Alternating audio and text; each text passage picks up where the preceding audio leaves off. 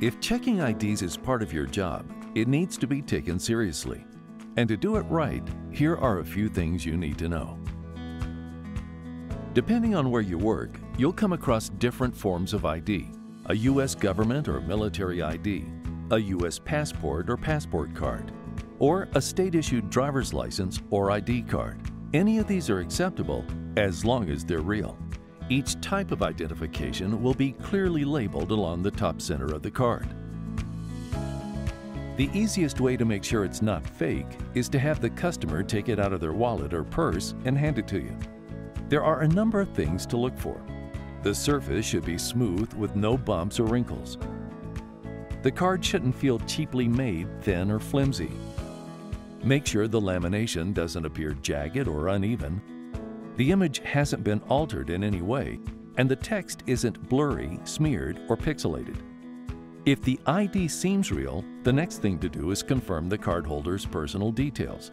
Check the expiration date and verify their birth date. Make sure the picture matches the cardholder.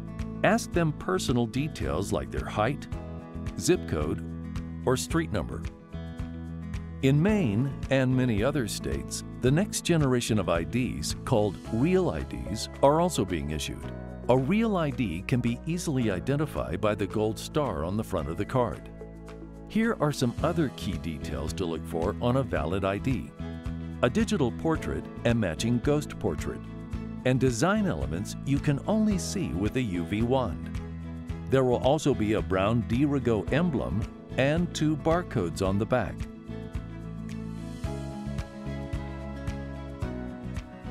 If you suspect an ID is fake, you should stop the sale or transaction immediately and hold on to the ID. Otherwise, they may just try to use it somewhere else. Then notify your manager so they can contact law enforcement if necessary. Remember, verifying someone's age and identity keeps your customers and employees safe and protects you and your business from getting into any legal or financial trouble.